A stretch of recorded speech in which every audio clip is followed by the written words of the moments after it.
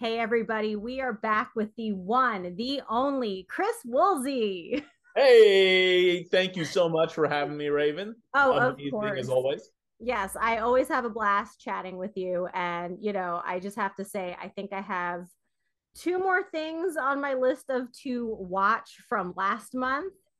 Good grief. It's been a roller coaster, but we're getting through them. So now I just have I'm waiting to see what you got for me. I'm rolling up my sleeves, getting ready. Well, as usual, we've got a ton of great stuff between Crackle, Redbox, and Chicken Soup for the Soul free streaming services. So your dance card is going to be filled once again. Oh my goodness. I cannot wait. Hit me All with right. So we'll start with Crackle. Um, so this month we are promoting, we've talked about it in the past, our deal with the BBC. right. And so we are promoting all of our Brit content. So we're calling it Get Your Brit Fix on Crackle. And I can't remember what we have and haven't talked about specifically, but Sherlock, I think we Yes. talked about. Oh Okay, yes. so Mm-hmm. obviously we have Sherlock, the Benedict Cumberbatch, Martin Freeman series, really, really good stuff. Did we talk about Taboo with Yes. Tom Hardy? Okay. Yes, we We're did. talking about Taboo with Tom Hardy, Ripper Street. I'm not sure if we. We briefly touched on it, and I absolutely love that one too. Like I love Taboo too. So like the BBC is filled with amazing stuff. Ripper Street is amazing. Yeah, Ripper Street is great. So that's Yeah. starring Matthew McFadden from Secession, which everyone is currently obsessed with. Oh And yeah. I need to get my free trial. It's on HBO Max, right? Yes. Yeah, Yeah. I need to get my free trial of HBO Max and binge through that because people are just like screaming at me to watch it. But Matthew McFadden and Adam Rothenberg from Ozarks, which is another amazing series, and it's a period piece. It's a Victorian crime thriller series, so it takes place 6 months after the last Jack the Ripper murder, and there's this special police task force that's being created to protect the people of Whitechapel, which is this very poor community on the east side of London. And as soon as this group gets put together, murders start to occur again. And so the officers in this very specific division are wondering, is this Jack the Ripper coming back, or is this some sort of a copycat murder?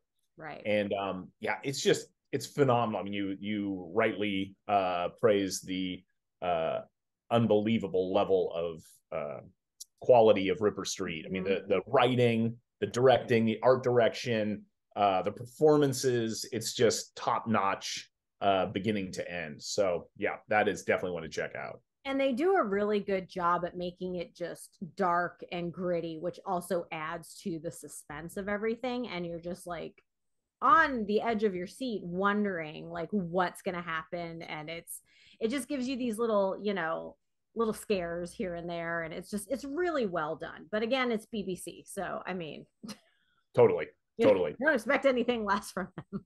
I know that's no joke. Another great series we have is Midsummer Murders, which is funny because I had never heard of it before we started streaming it on Crackle, and I've seen a couple episodes and have watched it, I see it everywhere. Like people are constantly talking about this series, and one of the reasons why is it's been on forever. It's been on for 10 seasons. Mm-hmm. It's been on for so long that they actually had to get another leading man because the other one retired. Um, so it's an amazing series. John Netz plays Detective Chief Inspector Tom Barnaby. And if you can imagine kind of a British version of Murder, She Wrote, Mm-hmm. but with less Angela Lansbury and more British detectives, it's really good. I've kind of fell in love with it. I love the like sort of folksy feel to it because it takes place in like this mythical region of England called Midsummer, and it's just these detectives, and they go kind of from hamlet to hamlet, Right. investigating these sort of small town murders, if you will. Yeah, And I've only seen one episode and I Okay. liked it.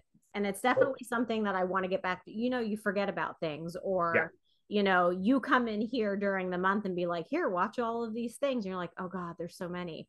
Well, now it's on the list, now totally. I get to go So we back have to it. 10, we have all 10 seasons. I think we have 165,000 episodes. Some crazy. Wow. I didn't uh, know there were Not that really, but we many. do we do have all 10 seasons on Crackle. Holy So cow. I mean, it's look, 10 seasons, it's got to be good if they're keeping it around that long. So, totally, totally. And then we've got another great one called Murder City that's really good and kind of in the same vein, but it's starring Amanda Donahue as Detective Inspector Susan Albick and Chris Marshall as Detective Sergeant Luke Stone. And kind of the funny thing, or the fun thing about this series is they're kind of a frickin' frack. Like mhm. they never agree on anything. And so the beginning of the episode is always them getting the news that there's a new investigation. They go, they check out the crime scene, and immediately they have two completely different ideas about who did it and how to apprehend the suspect. And so the episode shows them basically heading off in two different directions, and then they'll come together kind of at the end, and you find out who was right and who was wrong. That is hilarious. It's really fun. Um, It's a yeah, new spin on a detective type of show because at the end of the day, you have all of these cops and robbers detective type of shows. They can only go so far or do the same thing over and over, so it's nice totally. when you can find a show like this where they kind of do something that you wouldn't really expect. You're like, well, they're kind of at each other because they're like, no, you're wrong, no, Yep. I think And a that's lot of the episodes they don't spend any time with each other because they're completely in these each in their own agenda as to how they yeah, think solve the crime. It's really good. that is So hilarious. Murder City, check that one out. All right. And then it's Military Appreciation Month as well as Mother's Day and a number of other things. So we've got a ton of great military films, TV series, and films on Crackle, just as our small way of thanking the members of the military community for the service, protecting and serving our country, as well as countries around the world where they are stationed. And so we have not only a lot of films and television series about domestic military, but also military around the world. So we've got a really good series called Bluestone 4-2, and this is another BBC series, and it's sort of in the tradition of MASH, Mm-hmm. which obviously I was a huge fan of. It's considered one of the greatest shows Oh, in it's TV amazing. history. Yeah, it really was, and it did what very few shows are able to do, and it threaded the needle of weaving the drama with the comedy in Mm-hmm. perfectly equal measures. Like that's really hard to do, not only from a writing standpoint, but also all the amazing performers, Alan Alda, and all the unbelievable talented actors that were on Oh that yeah. series. Well, Bluestone 4-2 is similar to that. It is a sitcom technically, but there's also a lot of dramatic elements in the show as well. But it's got a great cast. Stephen White from Men in Black International, Tony Gardner from Last Tango in Halifax, and Jamie Quinn from Two Doors Down, which are all big British series. And it's about a British bomb disposal unit that's deployed to Afghanistan. Oh wow. So it's timely, it's super funny, it's really well written. If you like British humor, and I am like the world's biggest fan of British humor, Yes. Mm-hmm. uh, yeah, you're gonna love this one. Really, really funny stuff. Although I do think it's a little odd thinking bombs and funny. Right? You're like, how is this a comedy? But I You're mean, gonna have, it's gonna work. It's yeah, it's just gonna be hilarious. And of course, I like that they will put those elements of drama in there because again, bombs, you kind of have right? to have some Exactly. dramatic effect in there. So I'll Totally, definitely check that one totally. out. And then on the other spectrum, the other end of the spectrum, we've got a great drama series called Red Cap. And this is very similar. This is another BBC series. They are just so good to us. Mm. And this is another one that is very similar to like NCIS, if you are a fan of that. So it's like it's your kind of typical military crime procedural, but it's got a British flair to it because it's BBC, and really good. It's starring Tamsin Oathwaite from EastEnders, which is obviously a gigantic BBC series. Douglas Hodge, who was in The Joker, and Gordon Kennedy from the series Harlots. We have 2 seasons, 13 episodes. If you like police procedurals, any of the the detective series, this is like exactly it, just with a British military flair. Really good stuff. Cool. And then more of the U.S. military, we have the classic Emmy Award-winning Vietnam War series, Tour of Duty. So I don't know if you watched that back in the day, but this was like late 80s. I don't Really, think I really did. good. It won an Emmy Award. 3 seasons. The first season, it's interesting. So the first season was shot in Hawaii, and apparently that was a little spendy. So the second and third season, they brought it back to the to the domestic US, and they filmed it on the MASH set, which is just down the street from my house. It's literally like a 10-minute drive from my house. So That's I told hilarious. my kids we were gonna have to go on a hike because you can actually hike out to the old MASH set. And Oh, that's cool. yeah, unfortunately, the Woolsey fire burned much of it down. And just for the record, I had Yeah, nothing to do I was with like, the Woolsey fire, but I forgot that was the name of it. yeah. Oh, I didn't. Well, of course not. Anytime people meet me, they're like, "Hey," You're like, nope, you're not. right? Nothing, nothing. Oh But my it's gosh. it's a great series. Terrence Knox, who was in Lois and Clark, Hmm. and Stephen Caffrey from Columbo, and Kim Delaney, who's still kind of a huge Oh name. yeah, She's in yeah. Army Wives, great actress.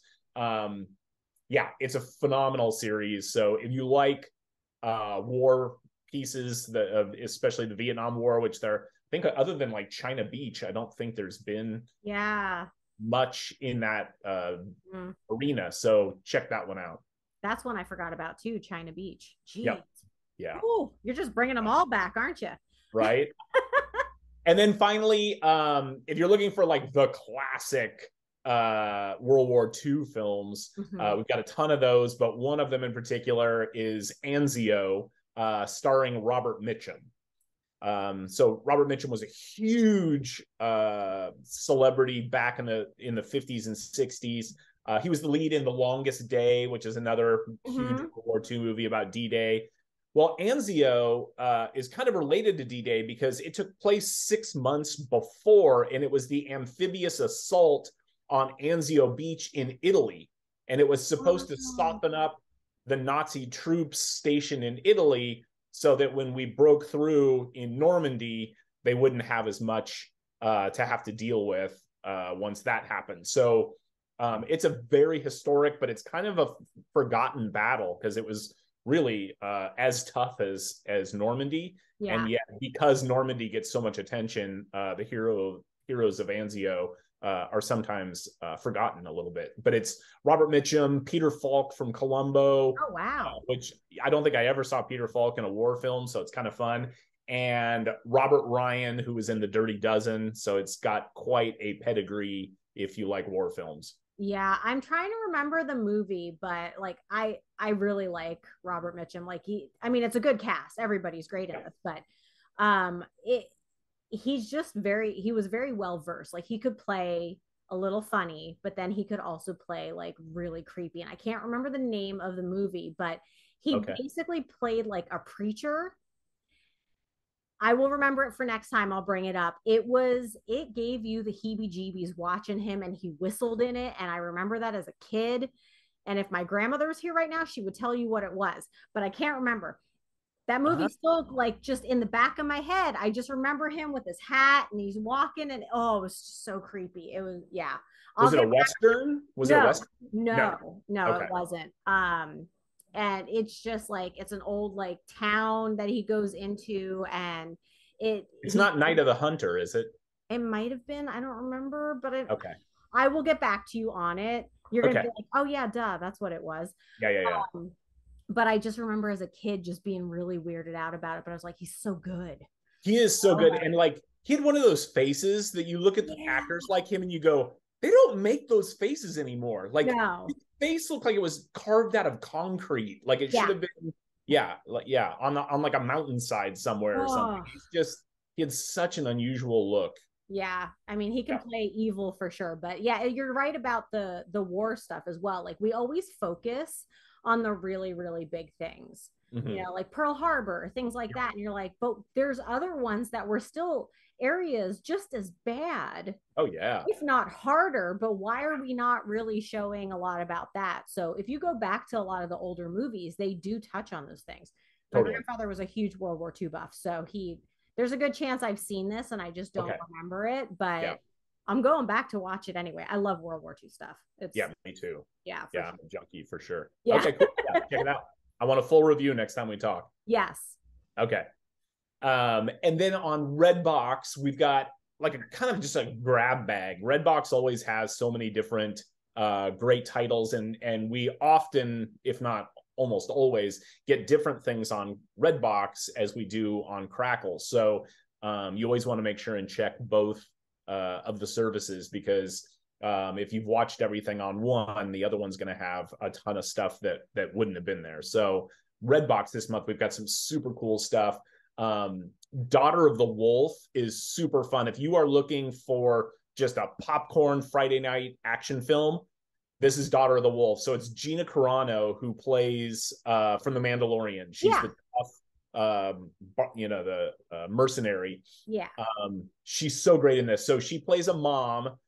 Her son gets kidnapped by Richard Dreyfuss of all things, which is super weird because I've never seen him play a villain before. And they think, well, what's a mom gonna do? She's a soccer mom. What is she gonna do? Well, it ends up she's ex special forces. So Yeah. to the point, she can actually do a lot of things. And it's like cars are flipping, houses are exploding, bad guys are getting vaporized. It is like it's exactly what you think it's going to be, and Yeah. exactly what if that's what you're looking for, it's awesome. It delivers in spades. So Yeah, I'm always up for that. me too. Big Yep. explosions, Yep. like Fast and Furious or Transformers. It's like this stuff would never even be close to remotely happening, but it's still fun. Yep. Like And that's that's I love why that. it's fun, right? Yeah, Yeah. exactly. That's what you want. You want fun. Totally. And speaking of fun, this was a hidden gem. Like we have actually there's a few on Redbox this month that I'm like, why did I not hear about this? It's so good. So 2 Days in New York. This is Chris Rock and Julie Delpy, who I had an unhealthy obsession with in college. She's so cute. And the cool thing about this movie, so they play a couple who they're like this like hipster New York couple. They each have a kid from a previous relationship, and they're living their best life. And then she mentions, "Oh, by the way, my crazy family from France is coming in for the weekend," Oh no. and all chaos descends on poor Chris Rock. And she has this like Parisian trash family that comes and invades their lives, and so she wrote, directed, produced, and starred in this film. Really? Julie Delpy. Yeah, it's like super impressive. And man, is it good. It's hilarious. Chris Rock, and he's always good, but like this is a different character for him. Like he often will play these sort of like stereotypical, like over the top. And this is like it's kind of a grounded character. But it's great. And yeah, I thoroughly enjoyed it.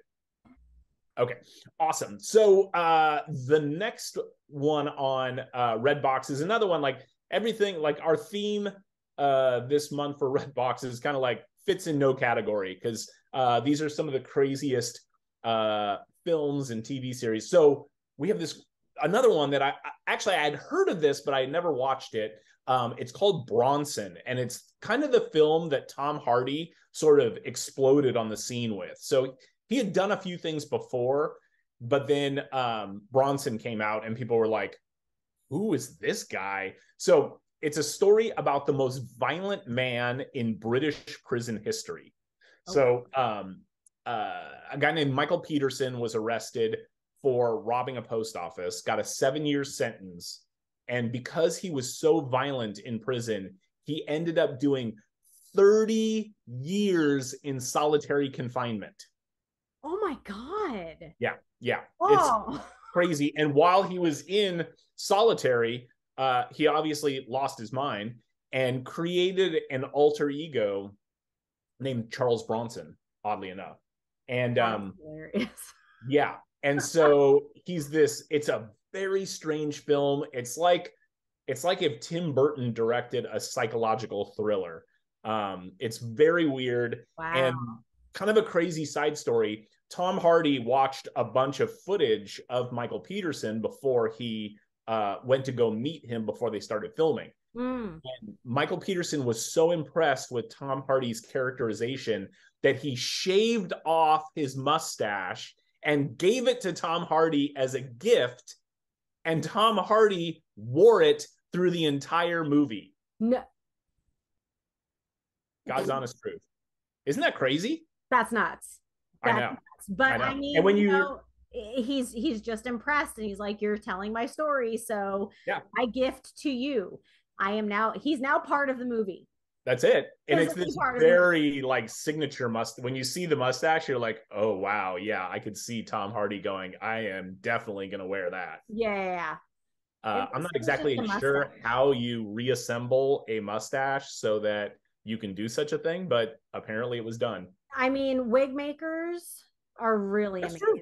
They really are amazing. So there's definitely a way that they were able to do it, painstaking hours. But I gotta say, I'm glad the mustache was the only thing, right, that was shaved and given as could you imagine my brain, the whole true crime stuff, like my brain is going places, so we'll leave it at that. Seriously. So another amazing, this is one that I'm like, I am so excited to watch. I have not I've watched part of it, I haven't finished it yet, but it is unbelievable, and it has one of my very favorite actors in it, Steve Coogan. So Steve Coogan was I don't know if you ever saw the Dueling Michael Caine video on YouTube. If you haven't, like, as soon as we hang up, you need to Google Dueling Michael Caine and watch it. It's Steve Coogan and another actor, and it's taken from a movie, and I can't remember what movie it is, but it's this British film, and they are competing with each other about whose Michael Caine impression is better. And it is one of the funniest, like, it's just like a 2-minute video. Oh yeah, I'll totally check it from out. This movie, and it's hysterical. So Steve Coogan was in 24-Hour Party People. He's one of those guys that when you see him, you go, oh yeah, that guy. Yeah, I totally know the name. Yeah. I'm just trying to put a face to the name. It's like I either remember the name or the face. Right. I can never remember. Yeah, I'm the same way. I'm terrible with names. So bad. But so this movie is called Alan Partridge, and he plays, and this is a character that Steve Coogan has played in various forms for the last 30 years. Wow. So there's been several TV series, there's been these independent films that he's created, but this was the biggest budget one. And this is just called Alan Partridge. There's been like a myriad of titles, but I think there's been like 6 or 7 iterations of this character. All right. But Alan Partridge he plays Alan Partridge, who is a local small town DJ who thinks he's God's gift to the radio world. And so he works in this small town radio station. The station gets bought out, and he makes this huge show in front of all the employees. And he's like, no one is getting fired. I'm going to make sure that everyone here keeps their jobs. This corporation is not going to eviscerate us. And the second he gets into a meeting, he's like, hey, if we fire Jeff, the rest of us can keep our jobs. And so they fire Jeff. Jeff. Yeah. Or whatever his name is. I can't remember. Yeah, I like that. He has a psychotic episode, goes home, gets his shotgun, and comes back to the radio station and holds the place hostage. Oh my God. So Alan Partridge uses this as a excuse to further his career, and he starts live streaming the fact that he's a hostage, and it's hysterical. You have got to watch it. It starts on May 20th on Redbox. Okay. And it's starring Steve Coogan, Cole Meany, who was in Star Trek Deep Space Nine, who is Miles O'Brien, the Chief Miles O'Brien, the redhead. Yeah. And Tim Key from The Double, which is a very strange movie.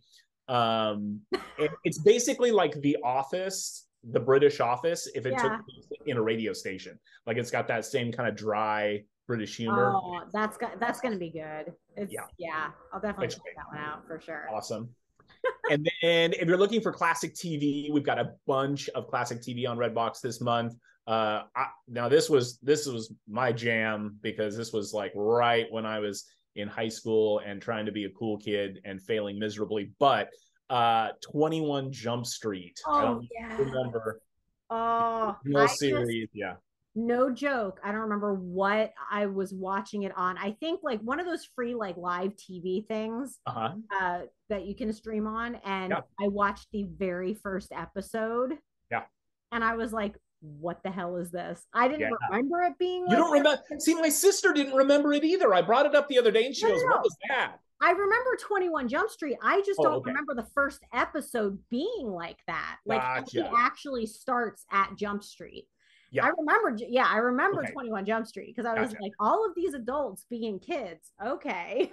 That's gonna fly. And like so many huge stars though, like obviously Johnny Depp. This was like one of his first big acting roles, and he almost didn't take it because he, thought that it would like pigeonhole him as a pretty boy. Yeah.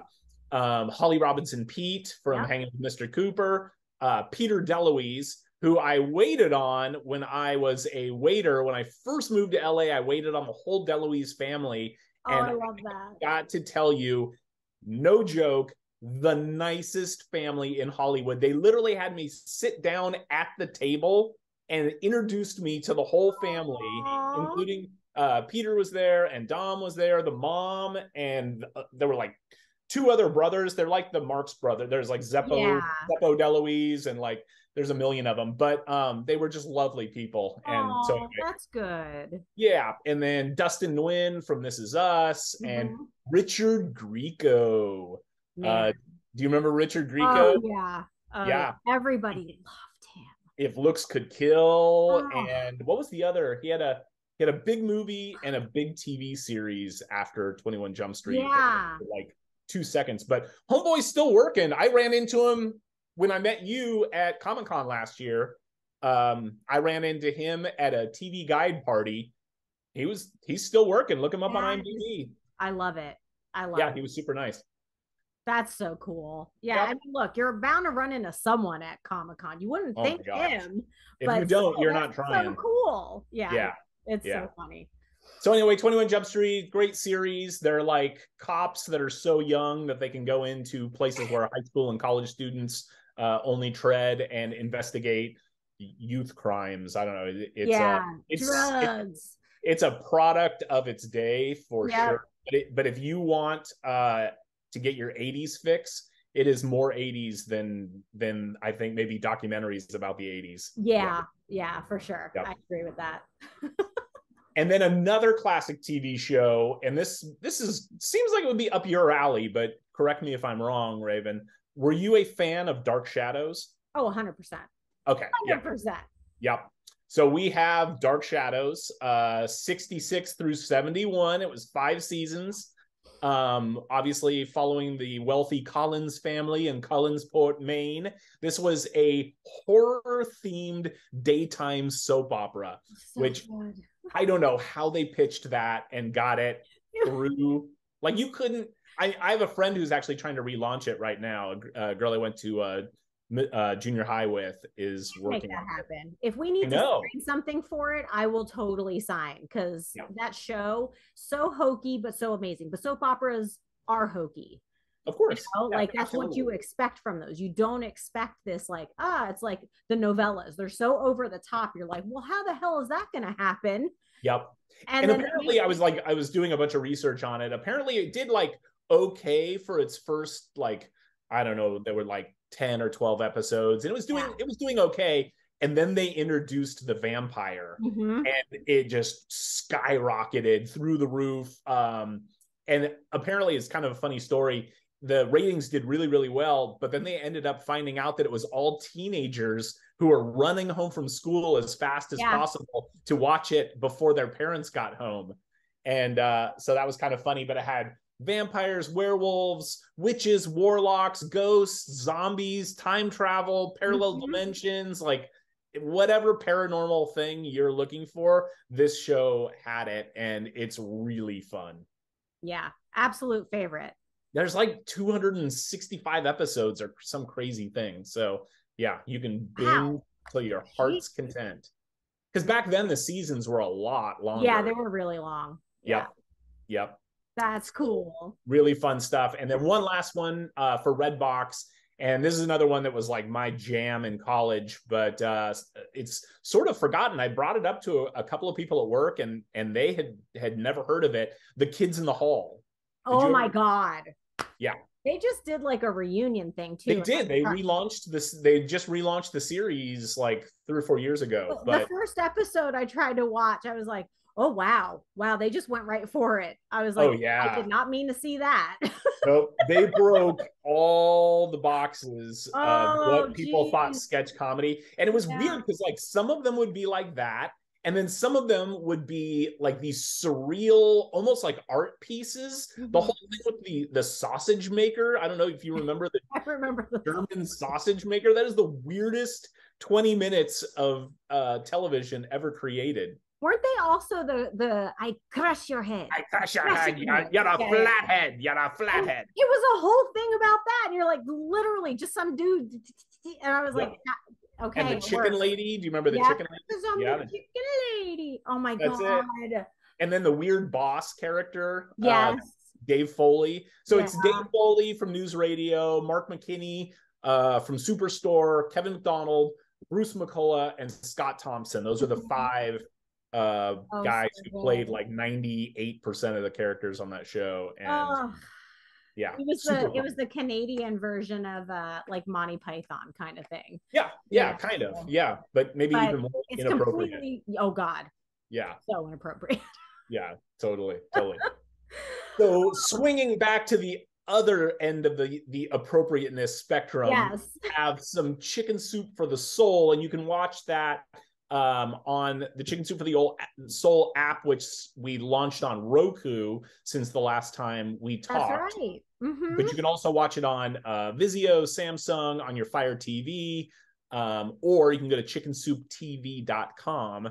And we have a ton of great classic TV on there. One of my favorites, which I forgot how much I loved it until I had to go look this up and start doing research on it. And I was like, it's so good. The Partridge Family. Oh, yeah, such a great show. I love that. Yeah. So we have the Partridge Family, and I had forgotten how many. I mean, obviously, this David Cassidy, huge, that like exploded his career, and he became like a household name. Susan Day, Danny Bonaducci, Dave Madden, who played Reuben Kincaid, and then the lovely Shirley Jones. Oh, Shirley Jones. Yeah, who's so great. But their guest stars were crazy. They had Jodie Foster, Mark Hamill, Dick Clark, Rob Reiner, and Farrah Fawcett, for crying out loud. Yeah. I forgot about some of them. It's been a long time. Nick at Night was like my jam, and they always you should go back and rewatch it, because Danny Bonaducci, you can say what you want to about him. He is spectacular on that show. Like, he was the smartest 12-year-old kid, or however he was. He was probably 30, and they just had him play 12. But like, he was so his comic timing on that show was perfect. Yeah, super good. So, well, we only have 2 minutes left. So okay, fair enough. I'll make a list of anything we missed, and we'll put it in the description, because there's a lot. Beautiful. The time just flies when I'm talking to you. I know. I'm like, I need to, I am going to upgrade, because I mean, that would make us talk longer, but I mean, not that I mind, but I know you got places to go, people to see, talk to, whatever.